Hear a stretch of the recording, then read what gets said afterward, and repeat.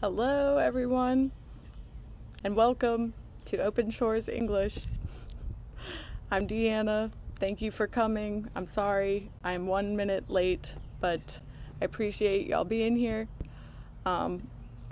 Give me a sec while I get some back-end stuff situated.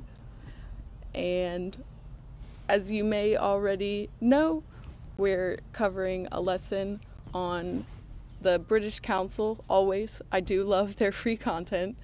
A lesson on the International Workers' Day coming up.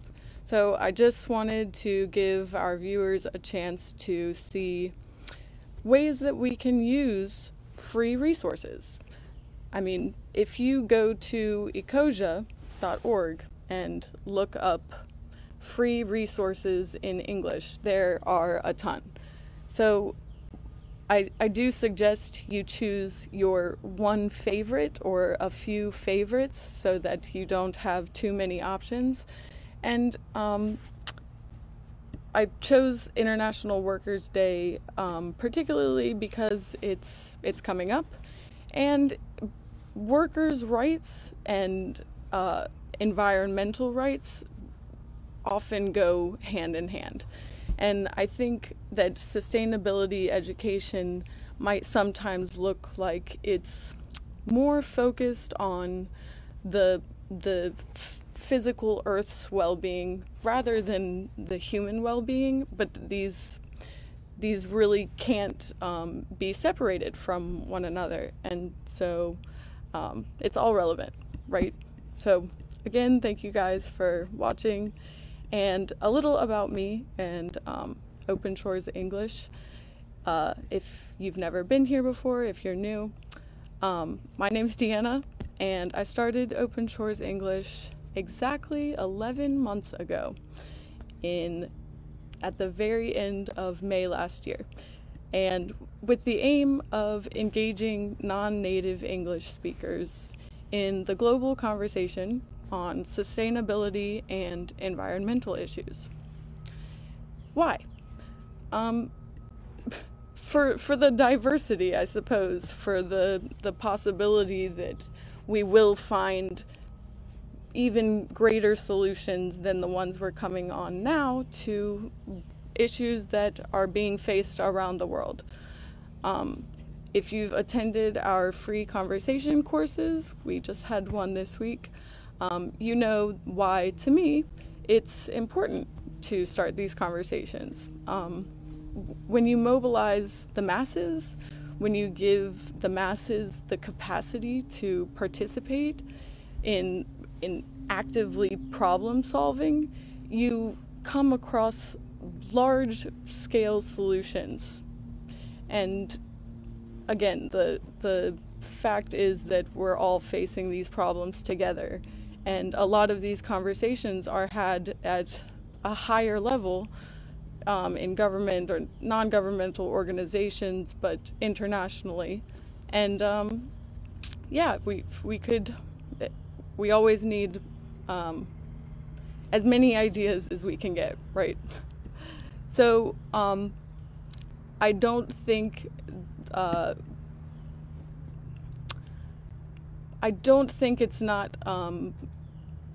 it's not a huge challenge what we're facing now, the environmental crisis, the climate crisis, the loss of biodiversity, but together I do believe there's a lot of potential, and yeah, that's what I hope to share with other people who want to engage in these conversations. So let's move on to, I'm going to try to share my screen here, to the International Workers' Day. This is a magazine article, and if this isn't your style, you can also check out the videos that they've got or just practice general vocabulary.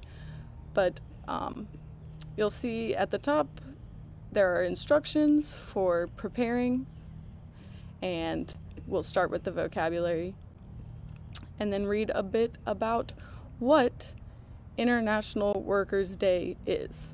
why people celebrate it, and what it's intended to do. We see it's demanding fair pay and better working conditions. So if this is relevant to you where you live, tell us why. Tell us if your country celebrates these holidays. We'll see how it all got started. And yeah, let's get into it. So here's the vocabulary. We have sick pay, solidarity, a wage, redundancy pay, a pension, a trade union, to campaign, and to go on strike. So if any are absolutely new, I suggest starting with the ones you know. Give yourself a way to feel good at the start. So to organize and work together to achieve a goal.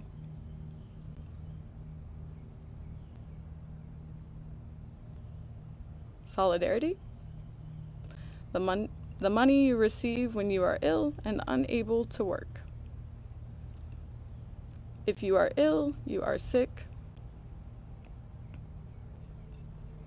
The money you receive when you lose your job because you are not needed anymore.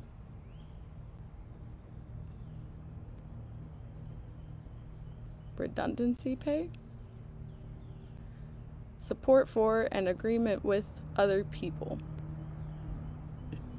I'm going to say that one's solidarity. To refuse to work as a way of protesting about pay or working conditions.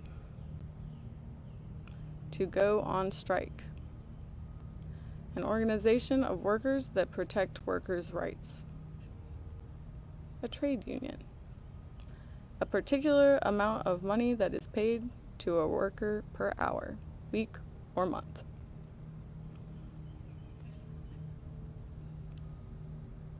That's your wage, an amount of money that is paid to a person by the government. A pension. So why did I say solidarity here? If solidarity is a noun and to campaign is a verb? Good question. Let's see if we got them right. Okay, if you didn't, they'll let you know and you get to try again, but it's pretty straightforward. Hey guys, sorry for the technical issues. We're gonna have to go into recording mode.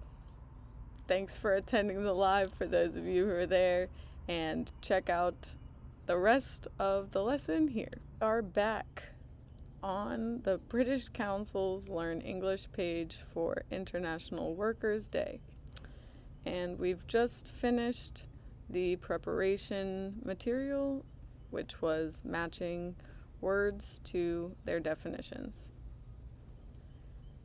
And in case you missed it in the live, I did, in fact, make a mistake. Here's a little trick for recognizing verbs.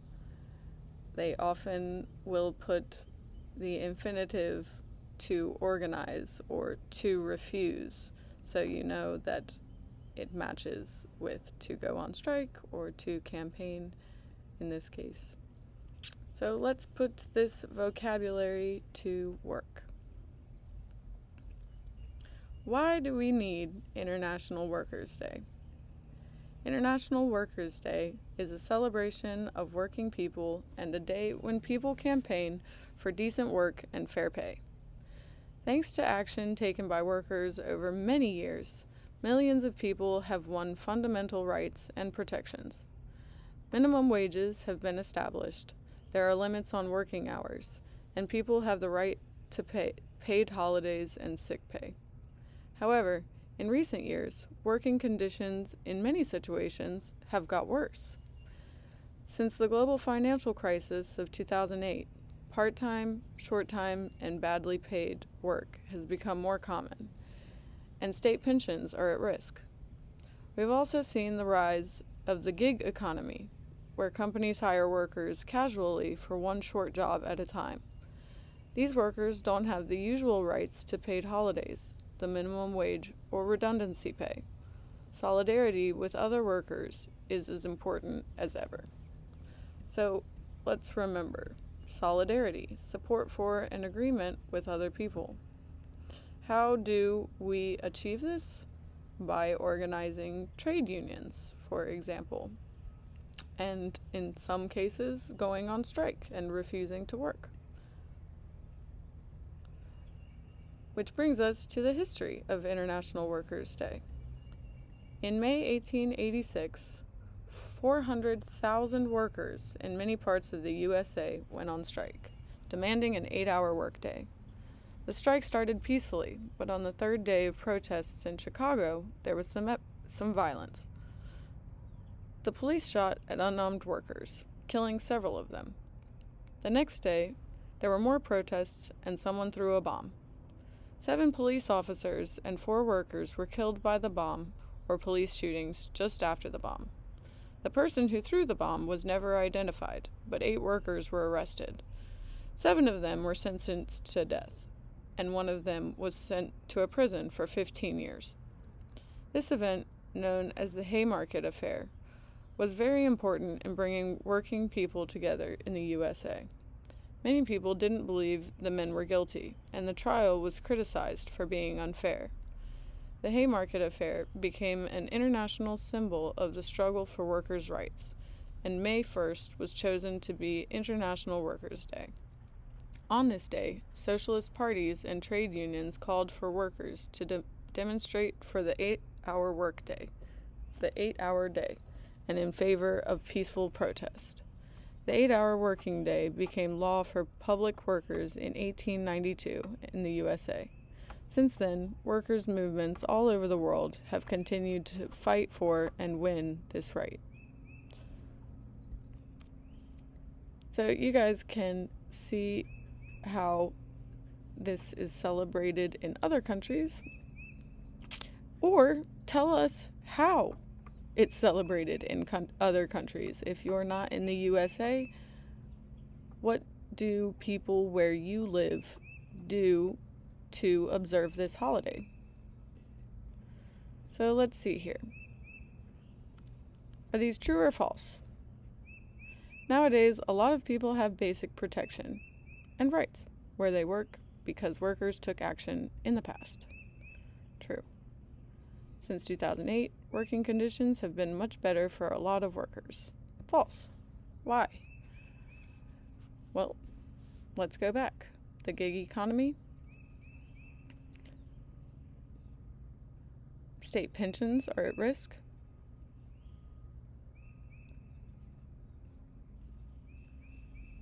in May 1886, many workers in the USA decided to take action because they thought they were working too many hours. True. The Haymarket Affair did not have the effect of dividing working people. It brought them together. And an 8-hour working day has continued to be an important condition for workers. True. Most people around the world celebrate Workers' Day in the same way. False. Let's see. You guys can do task number 2 on your own. But the reason that I've gone through this magazine article and shown you guys a little about the British Council's website, for example, is to just show one place where you can engage more with English resources. There are tons of resources online. If you're willing to put in the time to study, and if you want to engage in these conversations, Open Shores English is here to support you. It's super easy.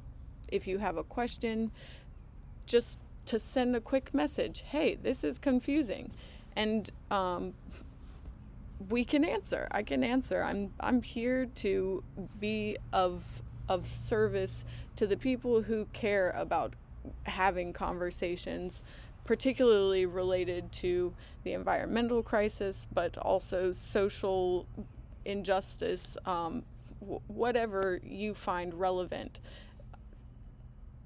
I'd love to be a part of your curiosity, your growing knowledge base. And I myself am also a student. I wanted to tell you guys, I don't go on Spanish sites, well, to read the news. Sometimes I do, but I personally like a fictional story. I like historical fiction particularly, and so I have this book by Elena Castedo. It's old, I don't know, I found it, and it was €2, and for the words that I don't know, I have a notebook, and admittedly, keeping track of all the words you don't know can be overwhelming. But if you want to break down these lists and say, okay, I've got this long list of words, but I want to start using a certain few that are relevant or that you think are worth prioritizing, you can start the day with 10 words in mind and say, I'm going to remind myself a few times during the day what these words were, or I'm going to try to form sentences with them.